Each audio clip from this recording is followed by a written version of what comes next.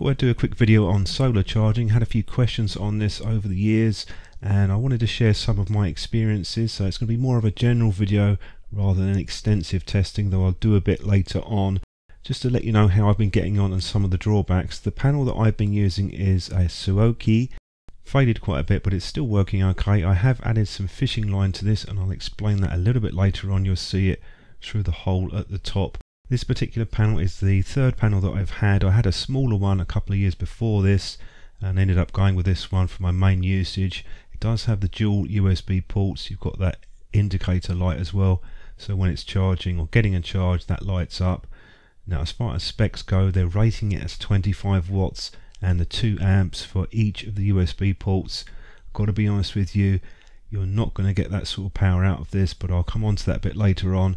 It is portable though, you can fold it up into quite a small package, so it would certainly fit into a backpack. There are always compromises with these panels. You can get larger ones and smaller ones. I went for this one because it's a little bit bigger than the dual panel that I had. As it's been used so much, there is some warping on some of the panels. It doesn't seem to cause a problem. Now, I do use sometimes the USB testers. I use these for other devices as well, but I don't always use it. You can generally get a pretty good idea of what's happening.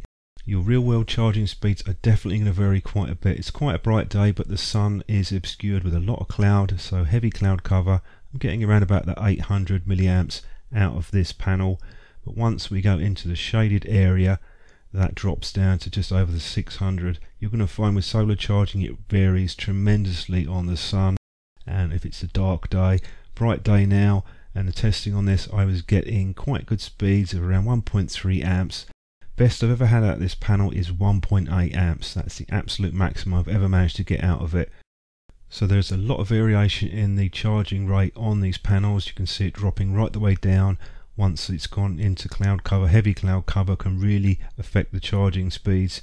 What I tend to use is the smaller 1 or 2 slot chargers.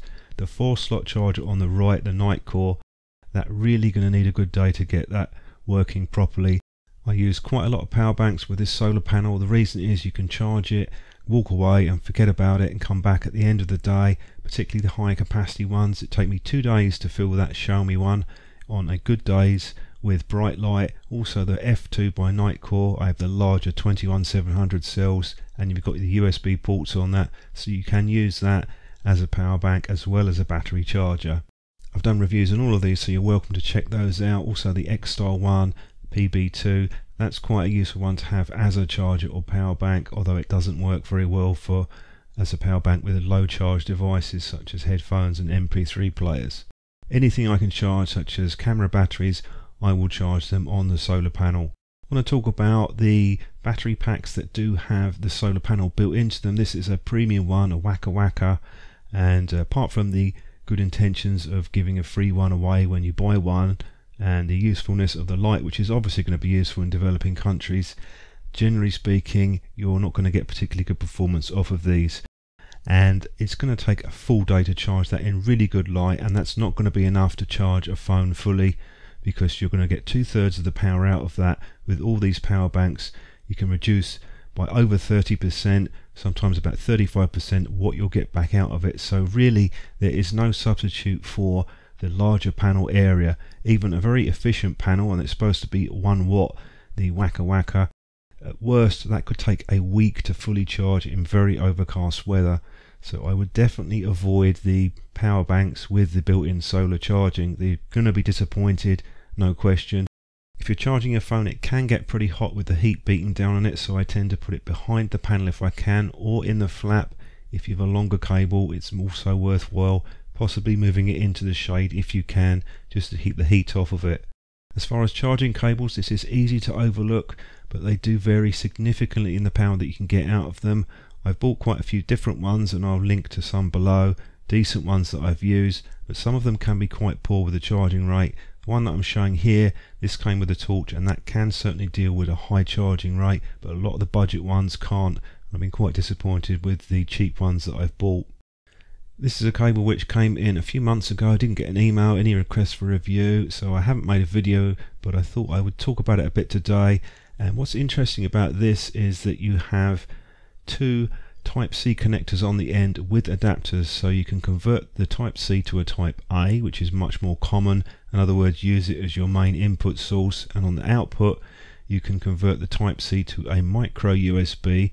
You just plug it in at the top, take it off when you need to, or you can convert it to an Apple Lightning connector, so you have all the major connectors that you're likely to use in a single cable. And generally it's been a pretty good little cable, so if you can find one of these around, it avoids the hassle of using multiple cables to charge.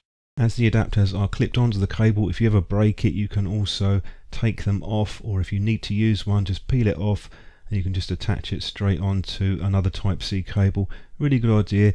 The only downside with that cable is it doesn't seem to support quick charge. That's not really an issue for this particular solar panel. Despite the panel being waterproof, the devices might not be, so what I've done is I've got a mounting system inside and I hang the solar panel on that, so in poor weather conditions where I still be able to get possibly some charge, I'll hang it on that. This is a GoPro action camera suction cup put onto the double glazing window, and I hang the panel down from that and I can still get a fairly decent charge most of the days. Some days I'm not going to get any charge off of this, but at least you can try to get a charge in semi-cloudy days. The solar charging varies tremendously depending on the light, but I can still most days get a charge off of this inside even if it's cloudy. The night cord charger here, that will just start to reset if I'm below about 300 or 400 milliamps, so I can easily see if that's charging even without using any of the USB testers.